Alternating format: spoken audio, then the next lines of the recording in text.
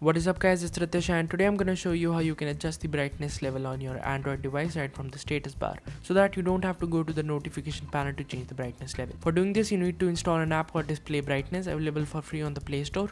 Once you have installed the app, just open it to change the brightness control indicator setting. On the bottom you have the enable and disable indicator option. Talking about the personalization menu, you first have the option to change the size of the indicator. I've set mine to very thin so that it doesn't interfere with my notification panel. Next is the color of the current brightness level. All this is up to your personal liking, so you can change this color to anything that you want. You can also change the transparency of the current brightness level to anything you like. Moving further is the option to select the color of the empty brightness level indicator, that is the remaining portion to the right. Similarly, you have the indicator and transparency option for it. Finally, you have the indicator color and transparency control options. You can also change the placement of the brightness level control to the right, top, left and bottom of your screen. Finally, this app allows you to set negative brightness so that you can make your device screen extremely dim.